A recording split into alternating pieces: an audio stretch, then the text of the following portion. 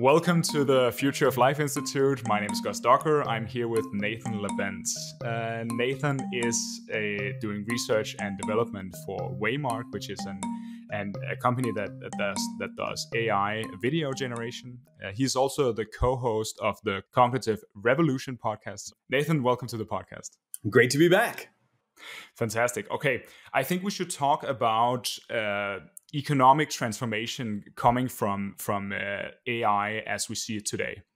So if we talk about large language models or generative AI in general, how do you see those AIs transforming the economy? That's of course a huge question, but perhaps you could tell us about how you think of this question in general. For sure, it is a huge question. I have limited confidence on how the dynamics will play out. I do think it's very hard to predict. We talked last time about agents, with the emergence of agents, and the dynamics that may develop between them. Like, I have a lot of uncertainty about how things will shape up. But I think for starters, the smartest thinking that I came to, and I think the smartest thinking I've read from others, points to the unit of a task as being the way to think about things, because language models are really good at tasks, and also language models, at least in isolation, are kind of limited to discrete or kind of finite tasks because of their nature with the limited context window and all the things that folks I think will be familiar with. Do you think it's so simple that we can simply describe jobs as being made up of a number of discrete tasks, or is there something we're missing if we do what economists sometimes do and take a job and then split it into 100 different tasks? Do you think the kind of straightforward model there is the right model? I think it's a pretty good start for sure. People always have these kind of binaries, like, is it going to augment humans or is it going to replace humans? I think that is inevitably those things end up being kind of a false binary. And the answer almost always when I hear something like that, it ends up being, in my mind, it's going to be both at the same time. And it's not that hard to generate examples of each different, process playing out. The examples don't invalidate each other. Rather, I think they should lead you to a conclusion that both of these things are going to happen. And in different domains, different changes may predominate. So I do think that, yes, decomposing a job into tasks and saying which of those tasks could a language model do is a pretty good way to get started on analyzing what's going to happen. And, the language models can do big enough tasks that even if you stop there, I think you have to, I don't know how you could come to any other conclusion other than they can do a lot of tasks. So I've started talking about this in terms of the unbundling of jobs into tasks.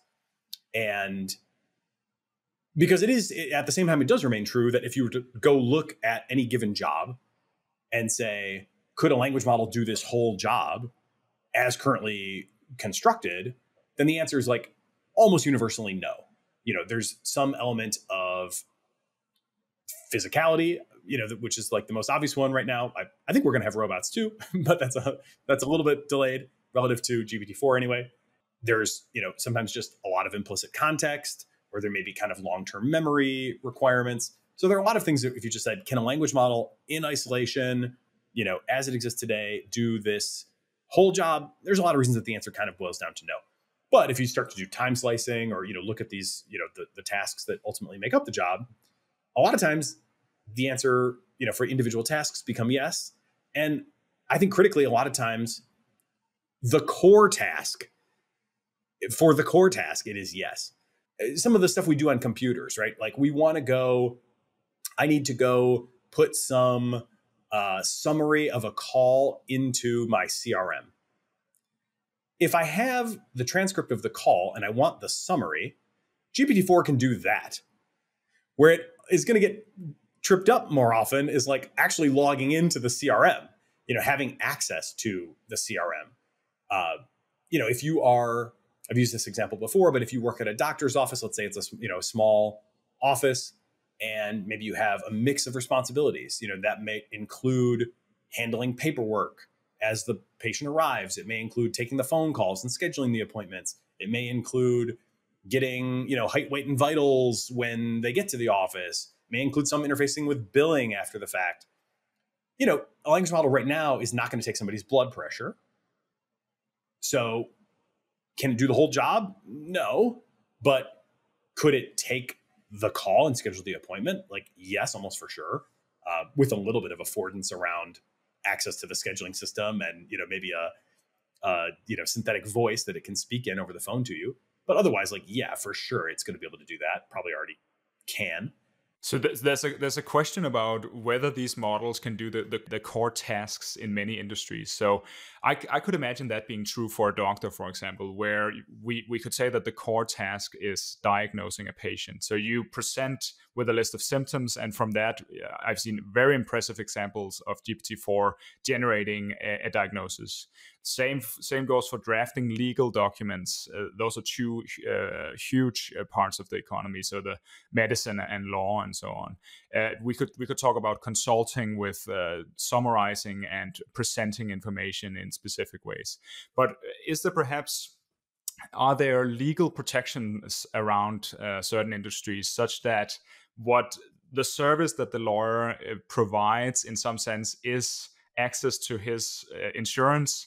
The service that the doctor provides is access to perhaps some health insurance, or the stamp that says that this is approved by a doctor. Are there legal moats around industries that will prevent AIs from doing the core tasks, even though they might be capable? I don't know. There certainly are legal moats. Will they prove resilient to what I expect to be the sort of incredible demand for direct access? I would kind of guess that the answer is no. But we may be headed for all sorts of interesting dynamics in terms of, start with medicine, for example. I've honestly been very impressed and pleasantly surprised by how forward thinking some like early adopters seem to be in like the medical and also the legal space. I would have expected, if you'd asked me just totally a priori, like, how will people react? I would have said, like, in a very hostile, zero-sum protection, oriented sort of way. And it's been less that way, I would say, than I expected. You see this, this book that I keep referencing, The AI Revolution in Medicine. And they are not shying away from the fact that GPT-4 can do certain core tasks better than most doctors. Like, they're very clear about that. They also then do pay, appropriate attention to the failure modes. And like, for now, the recommendation is, the best care is going to be from the combination. And you've got all these questions about like, well, what is the standard of care in medicine now? Is it even okay to not use an AI in the not too distant future? Or would that be violation of the standard of care? But then if you do use the AI, like, what if it messes up? How much is on you? What is considered responsible use? We already have this, at least in the US, we have this notion of like standard of care is like a reasonable defense for a doctor. Like, if you did something and there was a bad outcome, hey, if it was standard of care and that's what, a typical good doctor would have done, then like, hey, things happen. It's not your fault. If you deviate from that and you go freelancing and, get too creative and something bad happens, and that is your fault. So that's going to probably get reconfigured. And then, we've had the like Google WebMD, debate for the last 15 years of like, doctors don't really always love it when their patient comes in having like been on WebMD, because they feel like they already think they know what's what, and maybe they do and maybe they don't, and whatever. This is going to take that up a whole other level. And I think it's going to be hard to make the argument that people shouldn't have direct access if they don't have other access. I mean, I can totally see how like a hospital system or a medical practice is not going to want to be the ones that provide you direct access to AI and say, have at it. Like, I don't think I'm going to get that from my doctor. The experience of going to a doctor likely gets augmented with, AI or whatever, but they're not going to just like give me a chat service with no supervision, because they have like their own, standards to uphold and liabilities and all that kind of stuff. But I could see Maybe an open AI makes it directly available to the public. I mean, it is today. They've got the mitigations in there around like, I'm not a doctor. As an AI language model, I can only help you so much. But you can coax still all that information out of it. I just tell it, I'm going to see my doctor tomorrow, and I want to be as prepared as I can be for that conversation. That gets me out of any of the concerns of like, I can't help you with this. Because now it has this notion that like, right, you're going to go see the doctor, then I can help you prepare. That seems low stakes. So it'll just do it. And then you can have the black. If you don't have that, then you'll just have the black market, right? Because we talked about this a little bit last time too. Like the stable, model family is out there. It's going to be fine tuned. It's going to be deployed somewhere. Worst case scenario, it takes a VPN maybe. But you think about around the world, where primary care is scarce. Here, where I'm in the U.S., it's extremely scarce in a lot of places. I don't see how it can really be contained, even if it's made illegal, in all honesty. So I don't know how that all shapes up, but it doesn't seem like there's any way to just put a lid on it, and hope everybody kind of forgets about it. I just can't see any path to that. So there seems to be a quite straightforward story here about how AI becomes part of core industries and is able to accomplish core tasks. We could imagine a lawyer drafting 30 documents in the time that he would normally take to draft one document on his own. Do you expect from this that worker productivity would rise? And the obvious answer there seems to be yes, right? But when we think about, if I don't have to send a letter, if I can send an email as opposed to a letter, we might expect worker productivity to rise. If I can use the internet, if I can use a smartphone, we might expect that I become more productive. But have worker productivity risen as much as we might expect with these previous innovations? And so, yeah, do you think AI will make us more productive?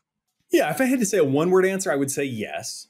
Certainly, I feel that in my day-to-day work, software development is undeniably accelerated by just the tools we have today, whether that's Copilot or I'm using Replit more and more now, which has some awesome products as well. How much faster would you say you're able to program with these AI assistant tools? I think measurement in this area is really hard in general, and it really varies across subdomain. And I think probably like the productivity statistics will vary also across subdomains and even across individuals. And on top of that, I think we're going to maybe have like a different price regime that may make like traditional productivity measurements like kind of not apply in exactly the same way, or like even GDP may not make a ton of sense in the not too distant future. I'm expecting a lot of consumer surplus. That's one of my like standard answers here is like, if a doctor appointment today costs $100 and the GPT-4 version costs $1, then GDP could very easily go down, even with like, a lot more medical, advice, quality medical advice, perhaps being dispensed. So does that make somebody more productive, or I don't know. It's like, it's all a little bit weird. And, to answer your question directly, I've seen examples where it would save me, an hour in a second. One example that came to mind was I was just manipulating some media files, and I wanted to convert one file type to another file type. Fairly standard operation, but I don't know how to do it. And you Google that stuff, it's hit or miss. Like you might find exactly what you're looking for, or you might find like a hornet's nest of pain of just like, why aren't these examples working for me? And all I want to do is a stupid, simple thing. So, this was just Copilot, just typing like comment, convert the file to the other file type. Boom, there's my command, right? And those are like those hour to second type things where, what's that? That's a factor of 3,600, right? I mean, that's an incredible speed up.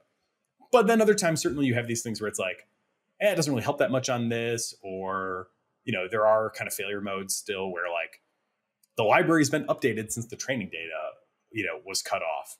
And it wasn't very easy to figure that out. Like, why isn't this working? It seems like it should be working.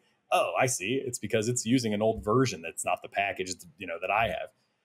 So I've definitely seen, kind of everything there. But I would say, other things that I've seen, just my own experience, rough number, I don't know, twice as fast already. And I think that's only, kind of picking up, especially with like Replit extending this kind of stuff to the whole hosting environment, the whole kind of file structure, being generated right off the bat.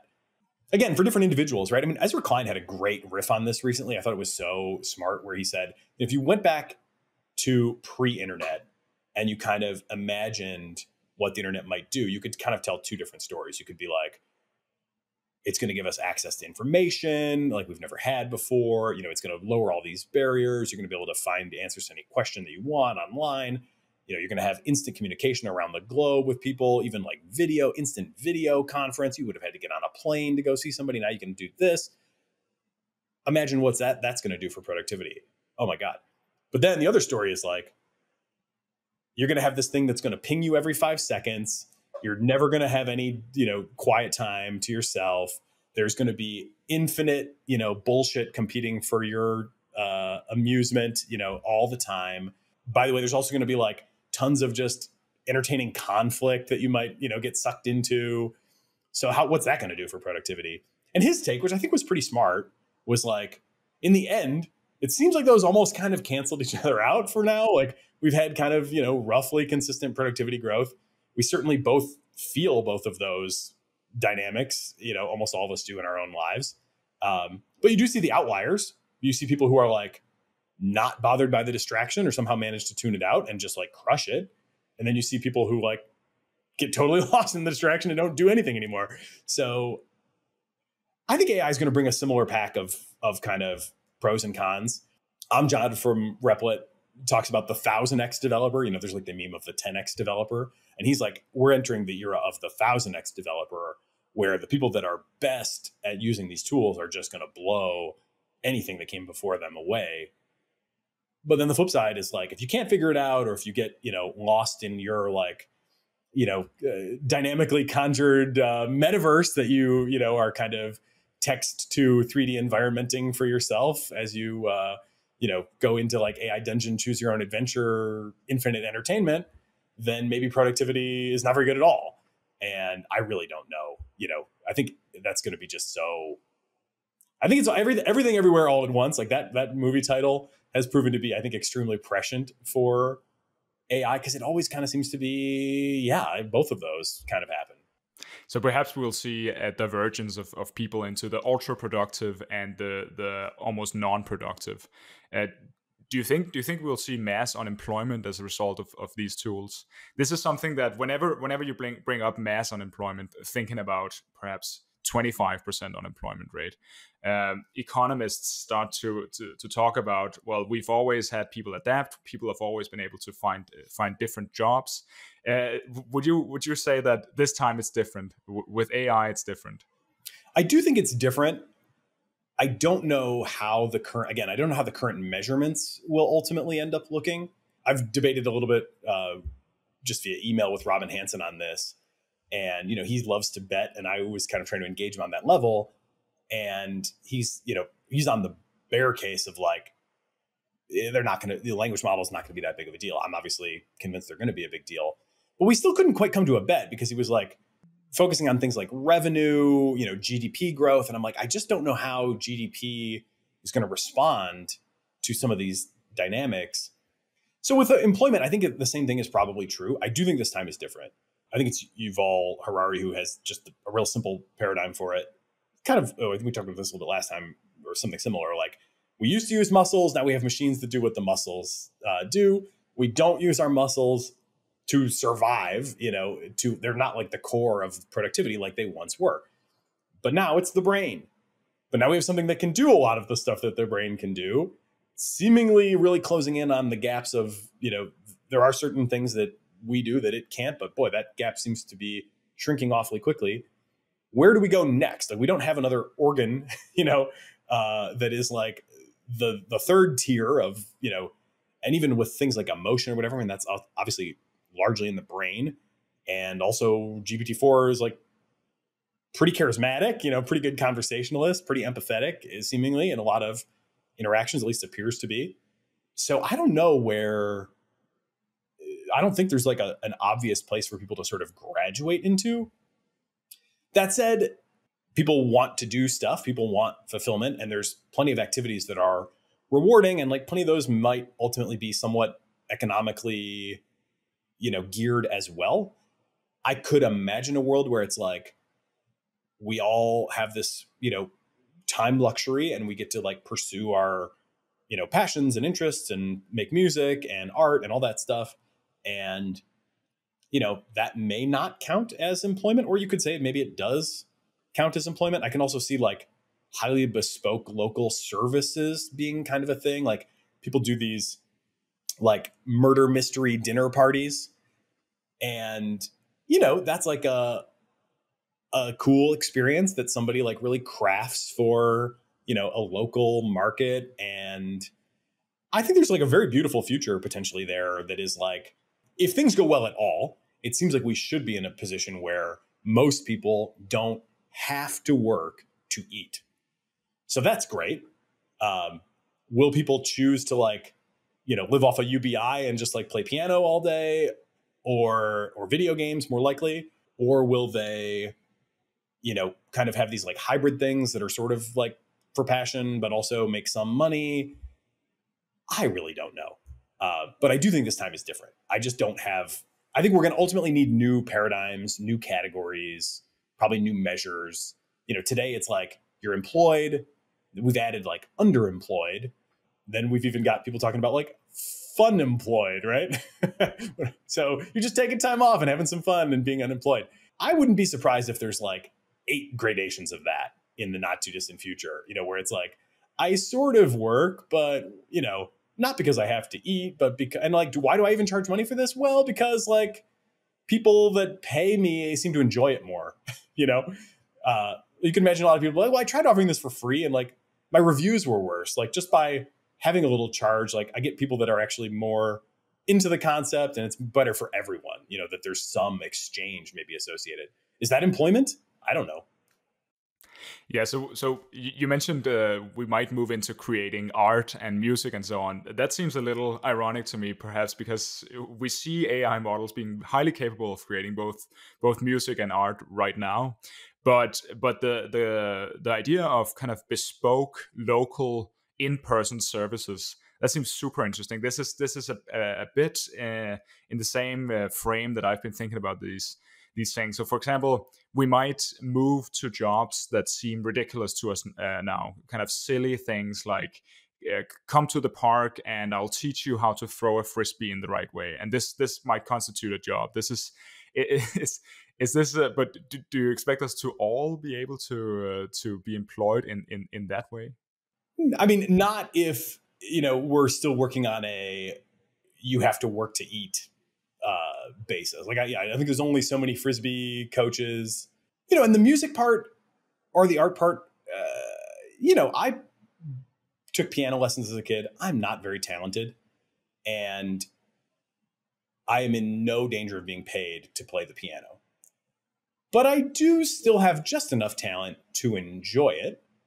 And if I had more time, I would, just a couple of years ago when I did have a little bit more time, I would sit there and play the piano for a while. And it was like, I'm not good. I'm never going to be good. Nobody will ever pay to listen to me, but it's still fun for me. So I think there is something there. I look at chess too, and I kind of think my understanding of chess, you could fact check me on this, but obviously it used to be only humans that could play chess. Then it was like, oh, now computers have solved chess. Then there was a moment of like, actually, human computer teams are the best. And now I believe we've reached the point where that's no longer true. And it's just that like computers are the straight best again. But people watch a ton of chess on the, on like Twitch or whatever, the streaming platforms are. It's bigger than ever. So I do think that, there is some leading indicators of value. At some level, this is like the most obvious thing in the world. And like,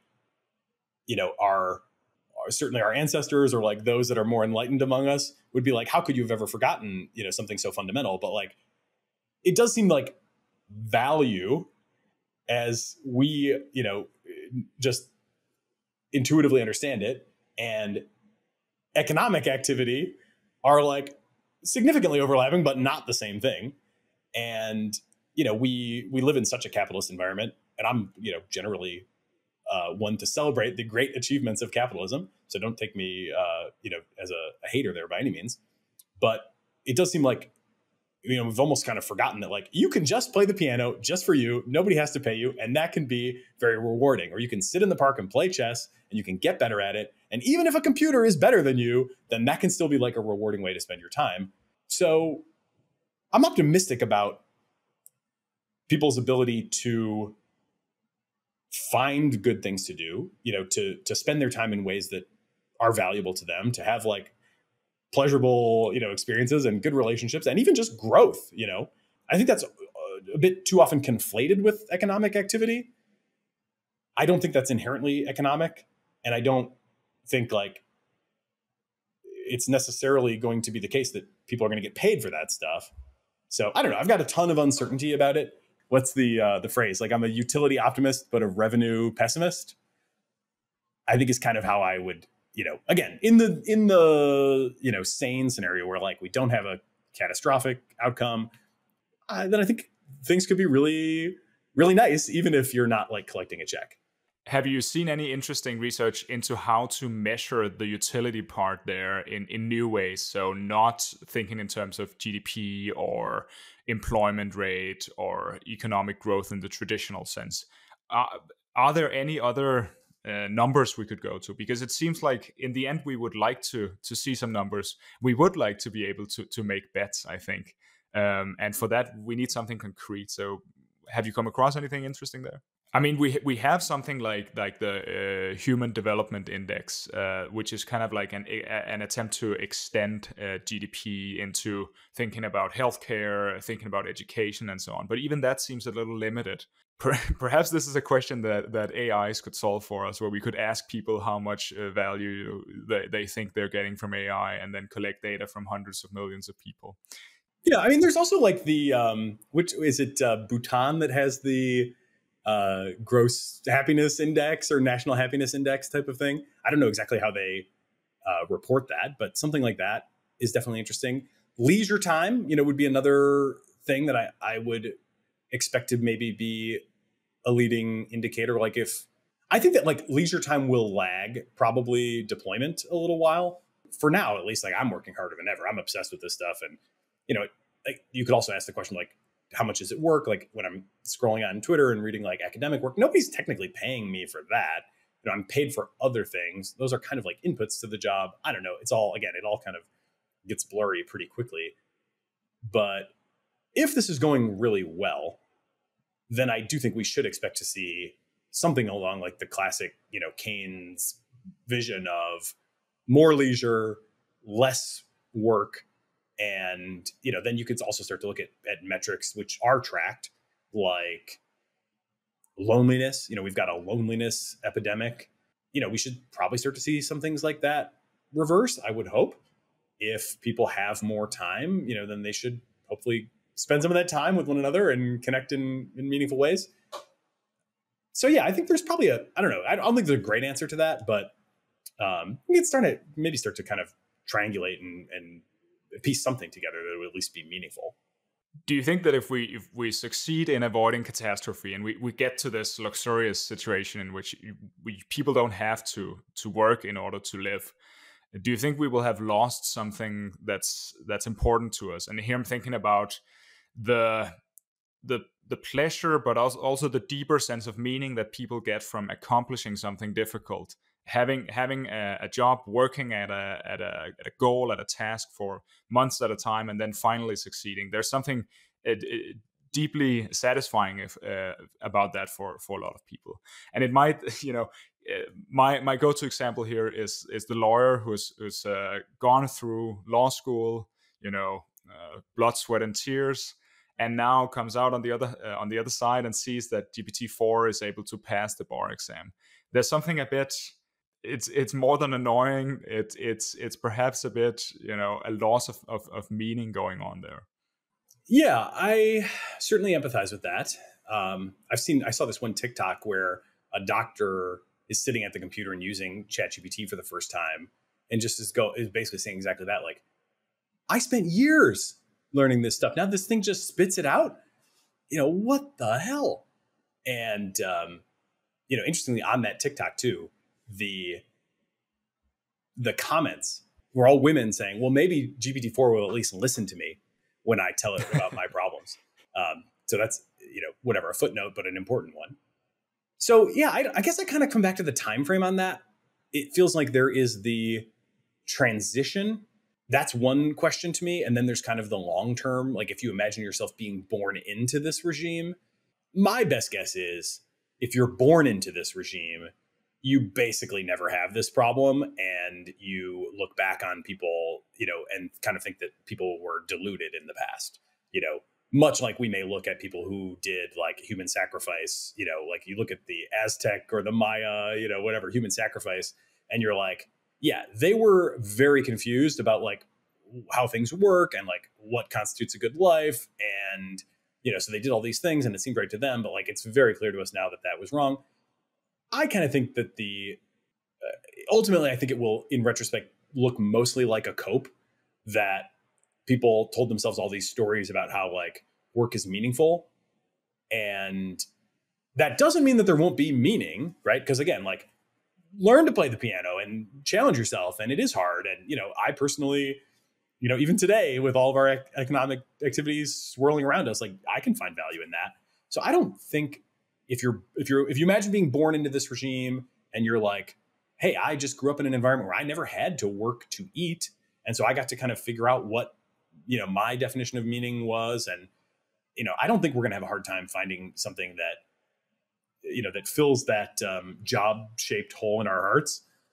But we got to get there, right? And this intervening period, now you're like, when the factory leaves town, this has been one of the big revelations of the last 30 years economically, is like, we used to tell a story where when the factory left town, well, everything will just adjust and, GDP will grow and, something about if we really need to, we can redistribute. But of course, we never really do. And so, the machinist that used to have that job at that factory, like, there is no other job. And there is that loss of, I would argue, status as much as or more than meaning.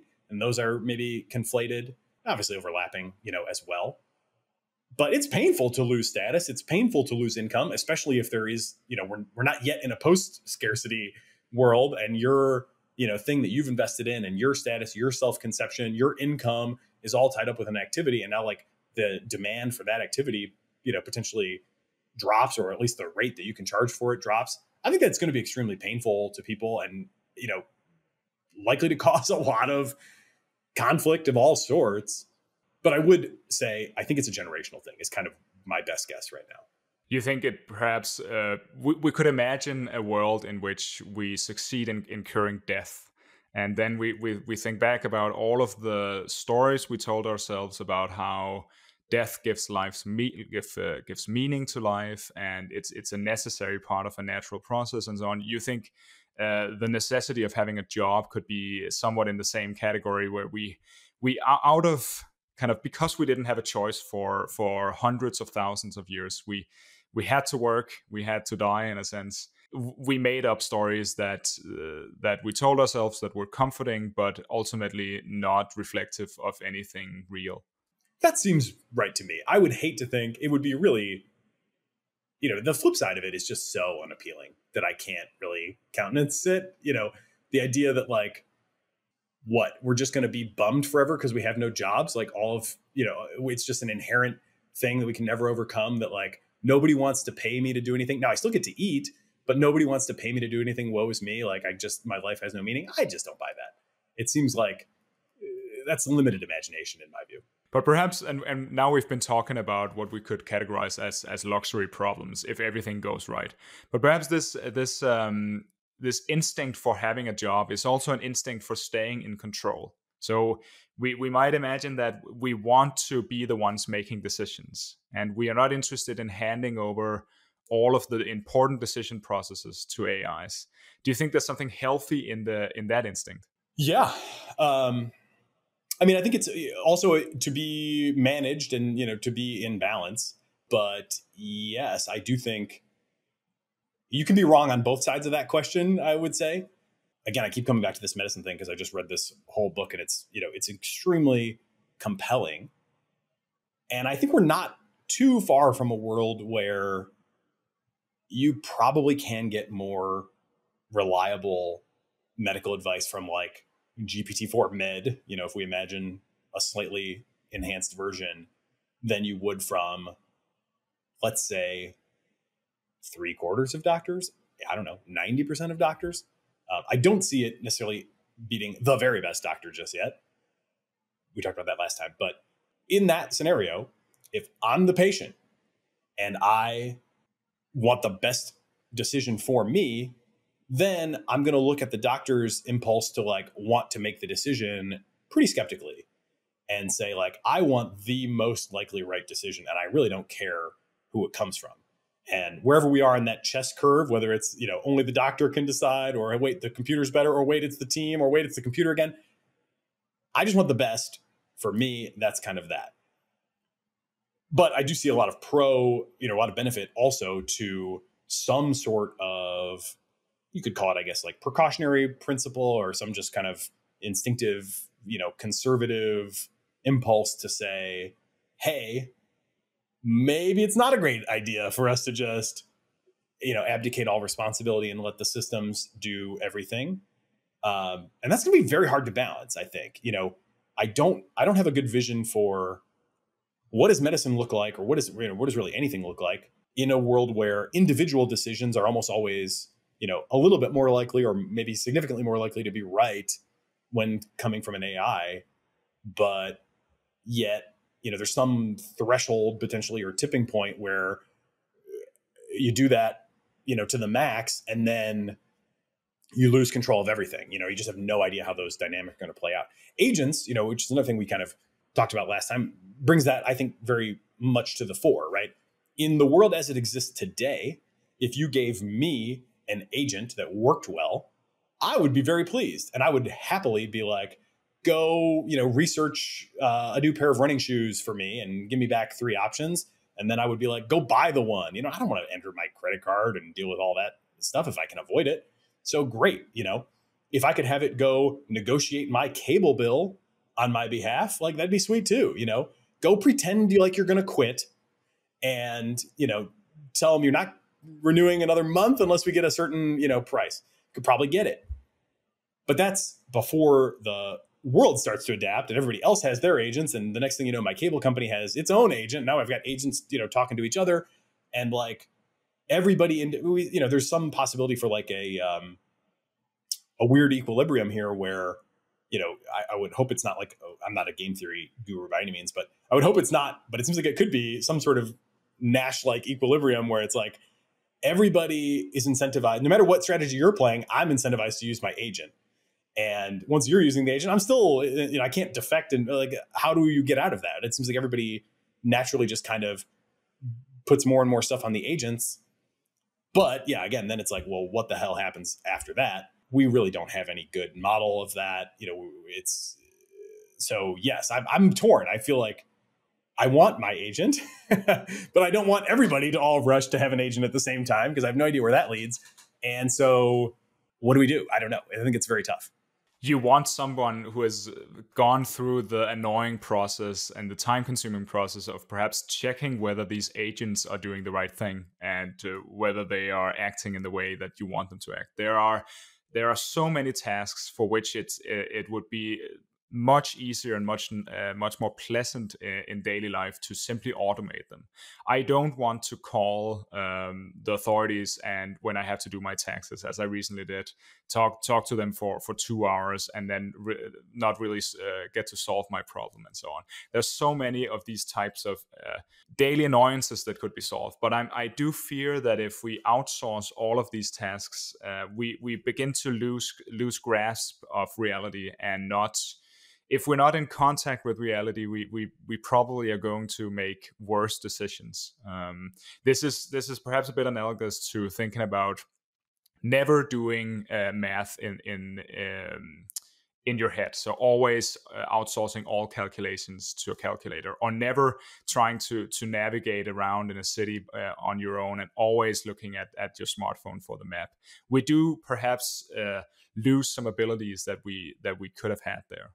Yeah, I mean, I think a source that has definitely helped shape my thinking on this is Ajaya Katra's, hope I'm saying her name quite right. You are. She's been a guest on this podcast, and she's absolutely insightful on everything AI.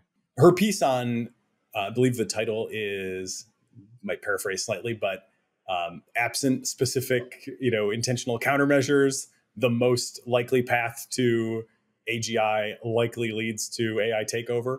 And that's basically the story that she's telling, right? Is one where, and Paul Cristiano just talked about this actually on the Bankless podcast in the last few days as well, where it's like, in their sense of what AI takeover looks like, it's not the sudden out of the blue, nobody saw it coming. But I think, they both articulated in compelling ways. Paul said, in his mind, it looks like AI is widely deployed. And then it's kind of like, boy, if they were trying to kill us, they definitely could. So let's hope that they really are not. And in Ajaya's version, it's kind of like, you have this increasingly AI-ified economy, everything increasingly managed by AI systems, everything kind of working okay, seemingly, but like inscrutable. And, then you sort of lose control potentially of the system because, nobody can understand the economy today. And that's with people, where we at least have like an intuitive sense of what one another value and, how we're likely to act under like almost all, we have a pretty good sense for how almost everybody's going to act under almost all circumstances. And we have nothing like that with AI. And yet, it's not that hard to imagine a scenario where the delegation to AI has ramped up to such a degree that, it's like that problem of understanding the economy goes like 100x more difficult in the AI economy version. So yeah, I don't know. It is tough. I do think there is definite wisdom to the notion that like we want to maintain control. Put as simply as that, like who could argue? But how do we not slip down that slope of just more and more delegation until such point as like, actually, we don't really know how this thing runs anymore. I don't know. That definitely seems like the downhill path. It definitely seems like the attractor. So I don't know how we avoid that. So we've been alluding to this notion of catastrophic outcome from AI. And this is, of course, something we at the Future of Life Institute care a lot about. We are worried about existential risk from AI or from AGI in particular. This is something that's been discussed a lot on this podcast, so we shouldn't go through making the case for or against specifically here. But I'm interested in what you're hearing in the AI industry as it looks now. How are people reacting to the notion that further development in AI could become catastrophic? It's definitely not a fringe position anymore. That, I would say, is, some form of progress. The people I talk to, they're all over the map, honestly. Some are still pretty blithely unconcerned. I'm not worried. These things don't have any innate desires. Like they're not going to, why would they do that? Those people could be right. Richard No from OpenAI gave the best answer I've heard to the question, why might this all just go perfectly smoothly and all this worry was totally misplaced? And he said, the best argument for that would be dogs. He said, we started with wolves and we did stuff that seemed like they would make the wolves nicer and like us more. And gradually over a long time, we got dogs and it basically worked. Dogs aren't perfect, but they're way better than wolves. And, they're pretty, they're genuinely friendly for the most part, like most of them anyway. So maybe, something like that could turn out to be right. Maybe it just is all easy. I don't find that. I don't hear arguments, though, honestly, that are compelling that like it's going to all be fine. And here's why. That part always kind of seems to be missing. Standard of evidence is like often maybe what people are debating most, where they're like, I don't see any reason that would happen. You haven't convinced me that the bad thing would happen, is often like the position that people end up kind of taking. So kind of debating burden of proof. Yeah. And I mean, for me, it's pretty clear that like just the general survey results, that we see where it's like half of people think half of AI researchers think there's a 10% or higher chance of some catastrophe. I don't know how anybody can really dismiss that at this point. I don't understand on what burden of proof paradigm you would dismiss that. It just doesn't make a lot of sense to me. But, yet that position does remain out there. You've got like the EAC meme space as well. I don't even know what to make of that. I don't think it's like generally even necessarily serious. It kind of seems like a lot of it is somewhat just like shitposting, to be honest. I think that the steelman for the effective accelerationism is the case of nuclear, for example, where we had a technology that could help us solve climate change, but we chose to perhaps overregulate it. And now we can't really get out of that situation. And perhaps what the effective accelerationists are afraid of is that we will overregulate AI and then miss out on all of the benefits.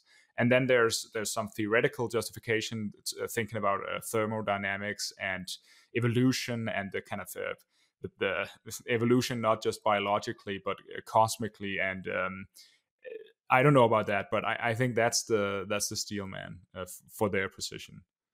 Yeah, thank you for doing that. I think you did better than I probably could have. I think the cosmic evolution notion is honestly kind of interesting to me. I find that to be like at least, philosophy worthy of consideration. How Eliezer once said in his way back in his like FAQ on the meaning of life, the meaning of life is to create or become our descendants. And I thought that's, pretty interesting. It's incredibly dense, but it can unpack in a lot of ways. And, how different could those descendants be from us before I would feel like I don't care about them anymore, or that like that has no value to me? I think I'm honestly probably a lot more open-minded than most people in that respect. I don't think that's going to play with the public super well, but I'm willing to entertain some far out ideas. So that one is at least like intriguing to me. Yeah, we can think about how our ancestors would be horrified by a lot of the things that we consider to be instances of moral progress today. So just the equality of the sexes would probably be a difficult pill to swallow for someone in the 15th century, and we might evolve to look at our descendants in the same way, or we might look at in a hypothetical scenario, we might look at our descendants in the same way. Yeah, I think that's very plausible. I mean, a key question there would seem to be like, is there any qualitative experience or subjective sense of well-being that these descendants have? Obviously, that's a unanswered question at this point. That's another one that I'm honestly quite surprised, where people overwhelmingly seem to jump to the conclusion that current systems are not sentient or are not conscious or whatever. And I would reframe that personally slightly to say, I'm quite sure they're not conscious like you or I are conscious. That seems almost impossible. But could there be anything that it feels like to be GPT-4? I have no way of ruling that out personally. It still feels kind of unlikely, but like, I don't know where my own subjective experience really comes from. And I was told as a kid that animals didn't have subjective experience. And I took that at face value for a time. And now I'm like, how could anyone have ever thought that? So you look at GPT-4, you interact with GPT-4, you're like, on some level, it seems like it has something going on. Why am I so confident that there's nothing that it feels like to be that? I don't know. I would honestly be pleased in some sense if we could definitively show that GPT-4 has some feelings. Why would that be a good thing? Yeah. It would at least open up that descendants, that might be very alien to us, but like could have value. If they feel nothing, it's hard for me to get over that. Like, I'm going to have a real hard time feeling like things are good if nobody's home, in the universe, so to speak. All of this might just be totally confused. But if we could say, hey, look, somebody made a discovery that sort of has a unified theory of consciousness, and look, it applies to, and we can measure it maybe in some way, or, put a number on it or something. Humans have it at this level, and here's what dogs look like, and here's what a nematode looks like, and here's what GPT-4 looks like. And it's like, well, a very lopsided thing, perhaps, where it like feels a lot of this kind of thing and feels almost nothing like this. But at least something like that would be interesting to me. I think also it would force us to confront a different set of challenges around like, what are we going to do with these things? And, how fast should we deploy them and into what environments? And just the more we can be thoughtful about that, probably the better. So I don't know. I'm very open-minded on all that stuff. Yeah, I do think there's potentially something suspicious about if you look at GPT-2 and then the evolution there and capabilities to GPT-4. There's obviously a massive jump, but the underlying technology is pretty much the same. But I'm guessing that people would be more likely to ascribe some form of proto-consciousness to GPT-4, even though what's going on under the hood hasn't really changed. It's been scaled up and we've seen emergent capabilities. I worry that we might be in a world pretty soon, actually, where we will be in a scenario like the movie Her, being able to talk to these models in natural language back and forth, and we will forget, we won't think about anymore whether these models are conscious, simply because they've been engineered and designed to push all the right buttons for us so that we feel, of course, these models are conscious. I actually worry a bit in the other direction, that I agree that we shouldn't dogmatically rule out large language model consciousness, but I do worry about kind of over ascribing consciousness too.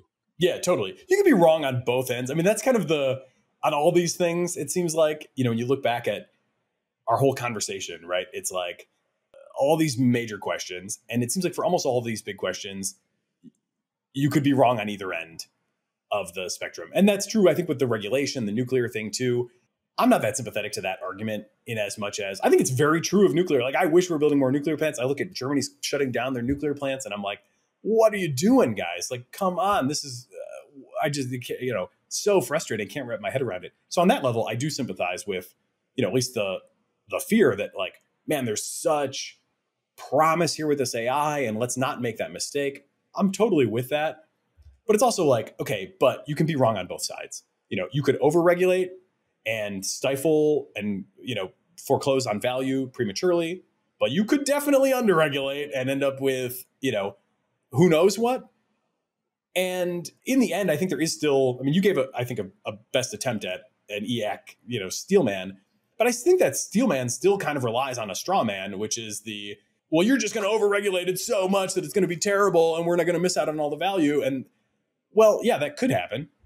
But I don't know how you look at this situation and say, we should just pump, I mean, probably the most operative question right now, as far as I know, is should hyperscaling continue from where we are, given what we know?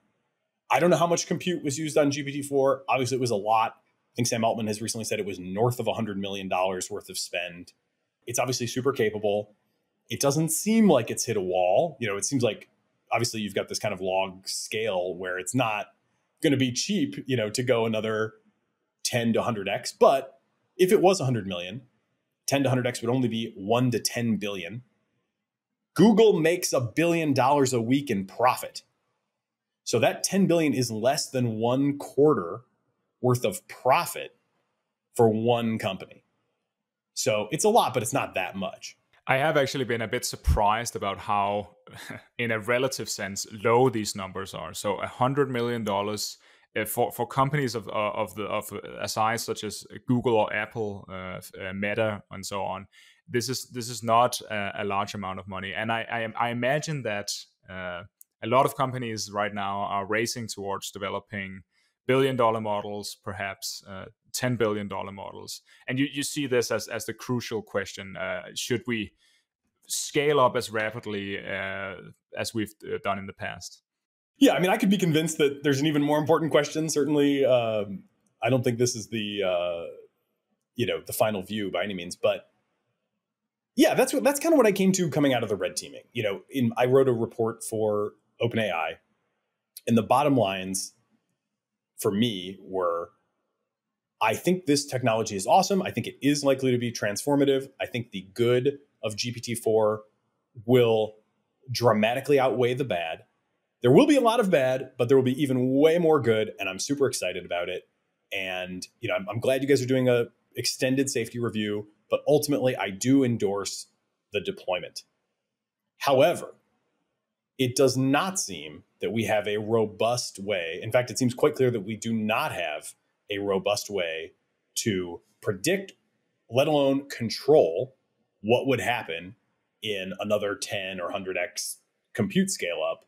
So I don't think we should do that right now, which isn't to say never, which kind of brings us back again to this notion of a pause. Is the pause the perfect thing? I don't think that, even the, sponsors of the letter would necessarily think it was the perfect thing. It seemed to me like it's, somewhat of a consensus, and what is like the thing we can agree on is probably more the binding constraint there than anyone's notion of perfect. But yeah, I don't know. You look at these emerging capabilities, that is the thing that worries me most. And to their credit, OpenAI has been quite forthcoming about this. I think it is so easy. I have my concerns, around how they're approaching this, and I do kind of think, hey, and I thought it was awesome that Sam Altman came out and said, yeah, we're not doing GPT-5 right now. I've heard some cynical takes on that as well, that like they're just waiting for hardware to come in, and it was a convenient, kind of a low cost thing for him to say. But nevertheless, take it at face value. I think that was very kind of encouraging to me that they're not immediately rushing to do the next one. And I think they've done a nice job of being forthcoming. Like in the technical report, the graph for me that is the most important graph is the one where they show multiple curves, right? They show the loss curve. And the case that they're kind of making is we're getting very good at predicting the loss curve. We made a tiny little model with this architecture, and then 100 times bigger than that, and 100 times bigger than that, and 100 times bigger than that. And that was still only 1/10,000th of GPT-4. But when we plotted that loss curve on this curve and fit to it, then boom, it goes right through the GPT-4 point, and therefore we can predict loss. Sweet. Problem there, of course, is what's loss?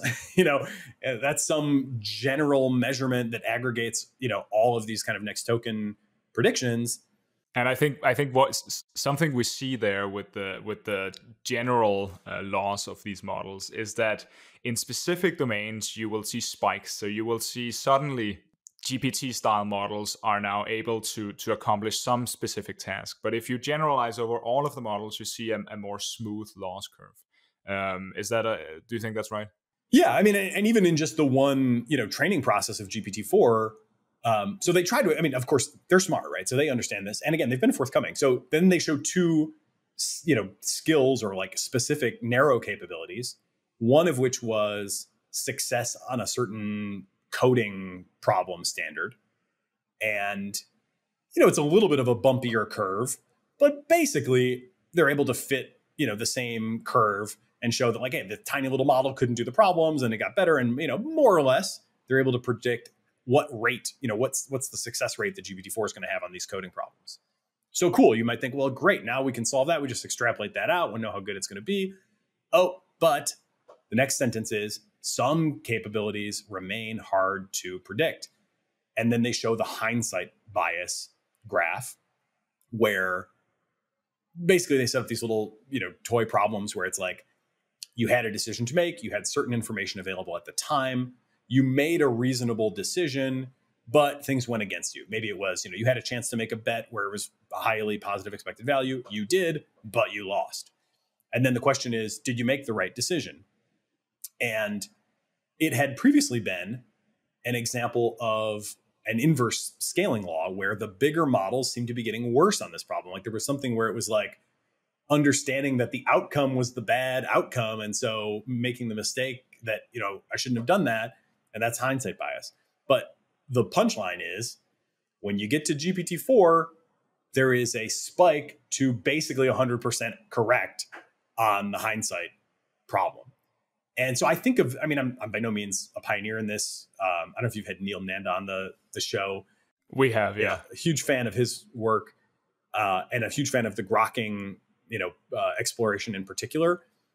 It seems like something like that happened for the hindsight bias, where, a new circuit kind of came online. There's a generalization from a stochastic parent to be, to give credit to the historical understanding, that is what the small models do. But there seems to be some shift, some sort of phase change, some sort of moment of grokking, where now, in the original grokking paper, it's modular addition, right? And it goes from, it can only do the examples it's seen, to it can do all the examples. And at that point, it's pretty hard to say that model doesn't understand modular division.